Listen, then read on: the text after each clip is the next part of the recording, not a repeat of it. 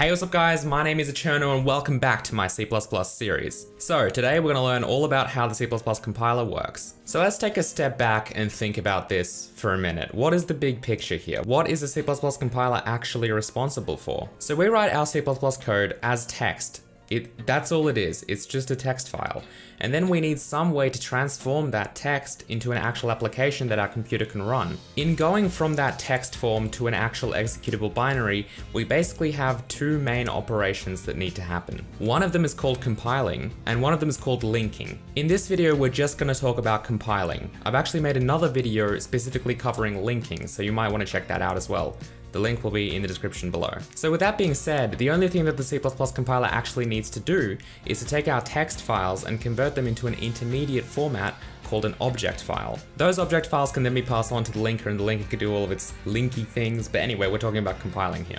The compiler actually does several things when it produces these object files. Firstly, it needs to pre-process our code, which means that any preprocessor statements get evaluated then and there. Once our code has been pre-processed, we move on to more or less tokenizing and parsing and basically sorting out this English C++ language into a format that the compiler can actually understand and reason with. This basically results in something called an abstract syntax tree being created, which is basically a representation of our code but as an abstract syntax tree. The compiler's job at the end of the day is to convert all of our code into either constant data or instructions. Once the compiler has created this abstract syntax tree, it can begin actually generating code. Now this code is going to be the actual machine code that our CPU will execute. We also wind up with various other data, such as a place to store all of our constant variables. And that's essentially all the compiler does. It's not crazy complicated. It of course does get very complicated as your actual code complexity grows,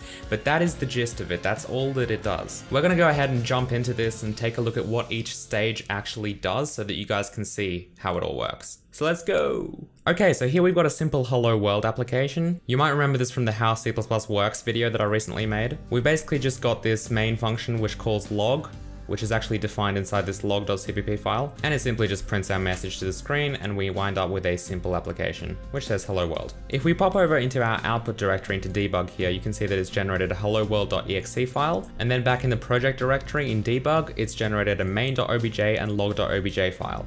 So what the compiler has done is it's generated object files for each of our C++ files, for each of our translation units. Now every CPP file that our project contains that we actually tell the compiler, hey, compile this CPP file, every single one of those files will result in an object file. These CPP files are things called translation units, essentially. You have to realize that C++ doesn't care about files. Files are not something that exist in C++. For example, in Java, your class name has to be tied to your file name, and your folder hierarchy has to be tied to your package, and there's all of this going on because Java expects certain files to exist. In C++, that is not the case. There is no such thing as a file. A file is just a way to feed the compiler with source code. You're responsible for telling the compiler what kind of file type this is and how the compiler should treat that. Now, of course, if you create a file with the extension .cpp, the compiler is going to treat that as a C++ file. Similarly, if I make a file with the extension .c or .h, the compiler is going to treat the .c file like a C file and not a C++ file, and it's going to treat the .h file like a header file. These are basically just default conventions that are in place. You can override any of them, and that's just how the compiler will deal with it if you don't tell it how to deal with it. I could go around making .cherno files and telling the compiler to compile that, and that would be totally fine, as long as I tell the compiler, hey, this file is a C++ file, please compile it like a C++ file. So just remember, files have no meaning, okay? Remember that, it's important. So that being said, every C++ file that we feed into the compiler and we tell it this is a C++ file, please compile it, it will compile it as a translation unit. And a translation unit will result in an object file. It's actually quite common to sometimes include CPP files in other CPP files and create basically one big CPP file with a lot of files in it. If you do something like that and then you only compile the one CPP file, you're going to basically result in one translation unit, and thus one object file. So that's why there's that terminology split between what a translation unit is and what a CPP file actually is, because a CPP file doesn't necessarily have to equal a translation unit. However, if you just make a project with individual CPP files and you never include them in each other, then yes, every CPP file will be a translation unit and every CPP file will generate an object file. Now these are actually pretty big. You can see this one's 30 kilobytes and this one's 46 kilobytes. The reason for that is because we're including IOStream and that has a lot of stuff in it. So that's why they're so big. And because of that, they're actually pretty complicated. So before we dive in and take a look at what's actually in the files, let's create something a little bit more simple. I'm going to right click on source file, hit add new item. This is going to be a C++ file. I'm going to call it math.cpp and hit add. Over here, I'm just going to write a very basic multiply function, which multiplies two numbers together. I'm not going to include any files in here or anything. I'm just going to write a very simple function. It's going to return an integer. It's going to be called multiply. It's going to take two parameters, int a and int b. It's then going to create a result variable which stores the result of a times b, and then we're going to return that result variable. Nice and simple, that's it. Let's hit Control-7 to build that file. You can see over here that it's built it successfully. I'm actually going to just resize Visual Studio a little bit just to make it easier. So now you can see the output window a bit better. If we look back into our output directory, you can see that we've got this math.obj file now, and it's 4 kilobytes. Before we take a look at what exactly is in that object file, let's talk about the first stage of compilation, which I mentioned earlier, pre-processing. During the pre-processing stage, the compiler will basically just go through all of our pre-processing statements and evaluate them. The ones that we commonly use are include, define, if, and ifdef. There are also pragma statements which tell the compiler exactly what to do, but we'll talk about them in another video. So let's take a look at one of the most common pre-processor statements that we have, hash include.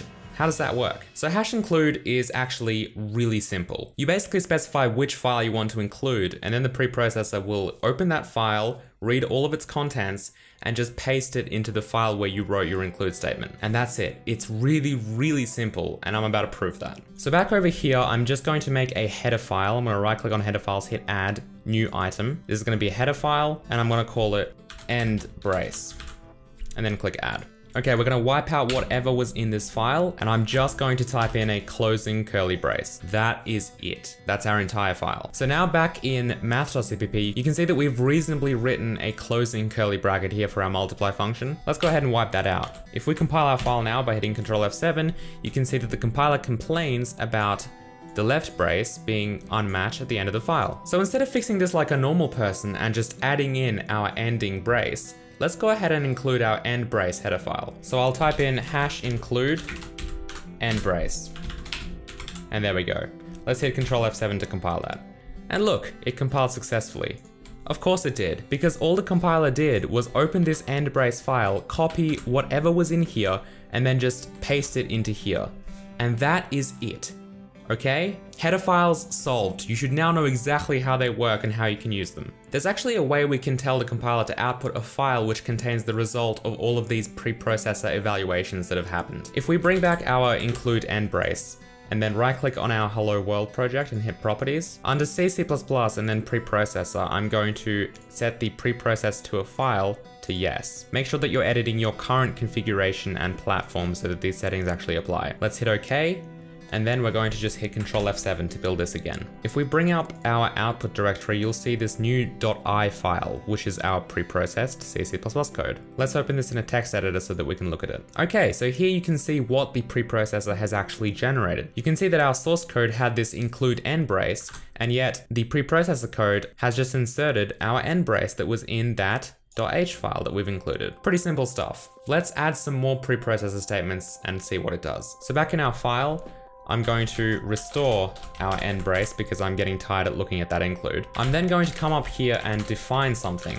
I'm going to define the word integer to be int.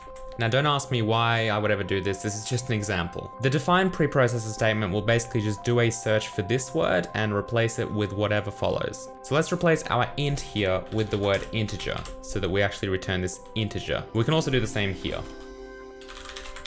Let's hit Control F7. And if we look back at our file, you can see what's happened. It just looks normal, int result. If we were to do something stupid here, like write the word Cherno and then hit Control F7, if we go back to our file, you can see it now says Cherno multiply and Cherno result. Pretty cool stuff. Let's play around with this a little bit more. Let's bring back our int. we'll get rid of this define, and instead what I'm going to do is actually just use something called if. The if preprocessor statement can let us include or exclude code based on a given condition. So over here, I'm just going to write if one, which in other words means true, and then just write an end if at the end of this function. I'll hit Control F7. We'll go back to our preprocessor file and you can see that it looks exactly like it does here without the if statement. If I go back here and I switch this off by writing if 0, Visual Studio will fade out our code to show that it's disabled. If I hit Control F7 and take a look at this file, we have no code. So that's another great example of a preprocessor statement. All right, one more. We'll look at include. So let's get rid of our if 0, and then I'm going to write include IOStream, the massive IO stream. Let's hit Control F7. Let's look back at this. And whoa, take a look at this. We have in here 50,623 lines. And there's our function at the very bottom. And then look, this is all that include IOStream has done. Now, of course, IOStream also includes other files, so it's kind of like rolling a snowball down a hill. You can now hopefully see why those object files were so big, because they included IOStream and that is a lot of code. All right, great, so that's the preprocessor. Once that stage has done, we can move on to actually compiling our C++ code into machine code. If we go back to our project here, I'm going to get rid of this include because we don't need it, and then I'm just going to hit Control F7. You should now see in our preprocessor file that we're back to normal, and in fact, I'm actually going to go into Hello World, hit properties, and then disable that preprocessor to a file. If you actually read what preprocessor to a file does, you'll see that it actually does not produce an OBJ file, so we need to disable it so that we can actually build our project. Let's hit OK, and then we'll hit Control F7 to build our CPP file. You'll see that we should now get a math.obj file, which is actually up to date. So let's take a look at what's actually inside our obj file. If we open this file with a text editor, you'll see that it's binary, which doesn't really help us too much. But part of what is actually inside here is the machine code that our CPU will run when we call this multiply function. So because this is just binary and completely unreadable, let's convert it into a form that might actually be more readable by us. There are several ways we could do this, but I'm just going to use Visual Studio. I'll right click on Hello World and hit Properties. Under C++ and then Output Files, I'm going to set Assembler Output to be set to Assembly Only Listing. I'm then going to hit OK, and we're going to hit Control F7. Inside our output directory, you should see a math.asm file. Let's go ahead and open that with a text editor. Okay, so this is basically a readable result of what that object file actually contains. If we go down over here, you'll see that we actually have this function called multiply, and then we have a bunch of assembly instructions. These are the actual instructions that our CPU will execute when we run the function. I'm not going to go into huge detail about all of this assembly code now, I might save that for another video. But if we take a look over here, you'll see that our multiplication operation actually happens here. Basically, we load the A variable into our EAX register, and then we perform an imul instruction, which is a multiplication instruction, on the B variable and that A variable. We're then storing the result of that in a variable called result and then moving it back into EAX to return it. The reason this kind of double move happens is because I actually made a variable called result and then returned it instead of just returning A times B.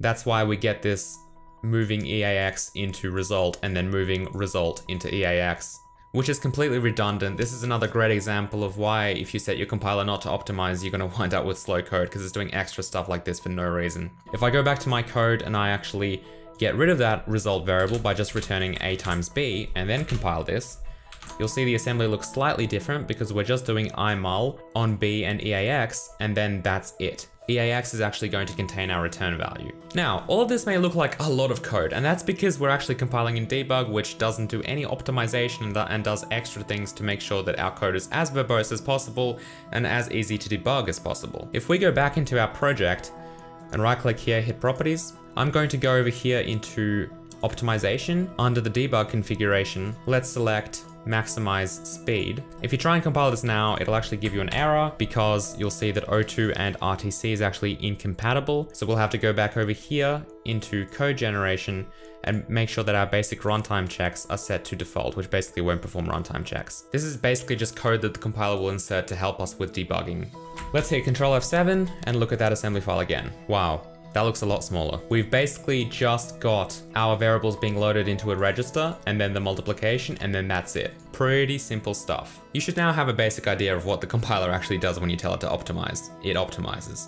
This is a pretty simple example, so let's take a look at something a bit more advanced. We'll take a look at a slightly different example, in which case we don't actually take anything in here, but I decide to do something like 5 times 2. We'll save that file, I'll go into my properties and make sure that I disable optimization. So let's hit Ctrl F7 and take a look at our file. You can see that what it's done is actually really simple. It's simply moved 10 into our EAX register, which is the register that we'll actually store our return value in. So if we take a look at our code again, it's basically just simplified our 5 times 2 to be 10. Because of course there's no need to do something like 5 times 2 to constant values at runtime. This is something called constant folding, where anything that is constant that can be worked out at compile time is. Let's make things more interesting by involving another function. So for example, I'm actually going to write a log function, which is going to log a certain message. Of course, I don't actually want to make it log anything because that would mean I would have to include IOStream, which will drastically complicate this. So I'm just going to get it to return that message that it receives. Over here in multiply, I'm going to call log with the word multiply. I'm going to change this back to be A and B, and we'll return A times B. Let's hit Ctrl F7. Alright, so let's take a look at what our compiler has generated. If we scroll down a bit, you'll see that we've got this log function, which doesn't really do much, but this actually will just return our message. You can see that it's moving our message pointer into EAX, which is our return register, as we've established. So this is the log function. If we scroll up a little bit, you'll see the multiply function. And then all we have here is a call to log. So right before we actually do our multiplication by using the imul, we actually call this log function. Now you might be wondering why this log function is decorated by what seems like random characters and @ signs. This is actually the function signature. This needs to uniquely define your function. We'll talk more about this in the linking video, but essentially when we have multiple OBJs and our functions are defined in multiple OBJs, it's going to be the linker's job to link all of them together. And the way that it's going to do that is it's going to look up this function signature. So all you need to know here is that we're calling this log function. That's what the compiler will actually do when you call a function. It will generate a call instruction. Now in this case, it might be a little bit stupid because you can see that we're simply calling log, we're not even storing the return value. Basically, this could be optimized quite a bit. If we go back here and we turn on optimization to maximize speed and hit Ctrl F7, you'll actually see that that just disappears entirely. Yep, the compiler just decided that does nothing, I'm going to remove that code. But you should basically now understand the gist of how the compiler works. It will take our source files and output an object file which contains machine code and any other constant data that we've defined. That's basically it. And now that we've got these object files, we can link them into one executable which contains all of the machine code that we actually need to run. And that's how we make a program in C++.